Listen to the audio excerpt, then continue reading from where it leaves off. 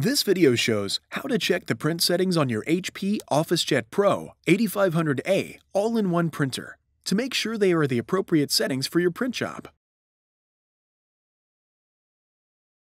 First, press the power button to turn on the printer.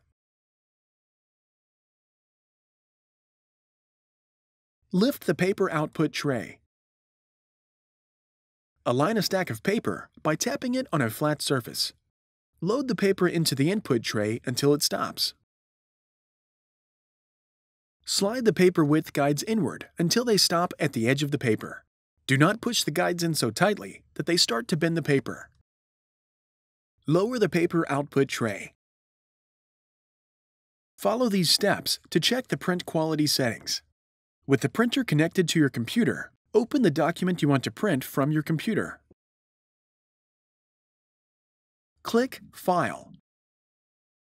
Click Print. The Print dialog box opens. Select your printer from the Printer drop-down menu.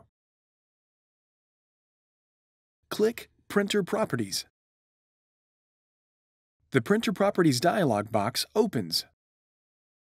Click the Paper Quality tab. Open the Paper Source drop-down menu. If you're using more than one paper tray, select the paper tray you want to use. Open the Paper Size drop-down menu. Select the option that matches the paper size you want to use. Open the Media drop-down menu.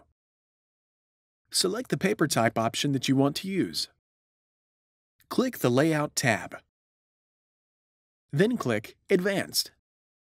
Under the Printer Features section, open the Resolution drop-down menu.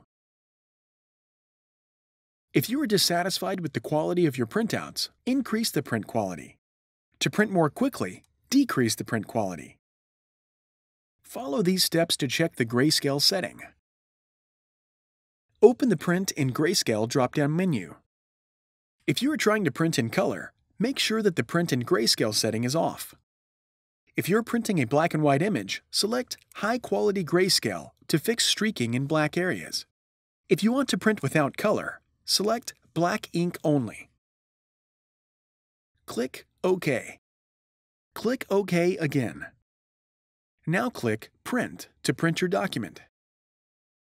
You can find additional helpful videos at hp.com/support videos and on our YouTube channel, youtube.com/HP printer support.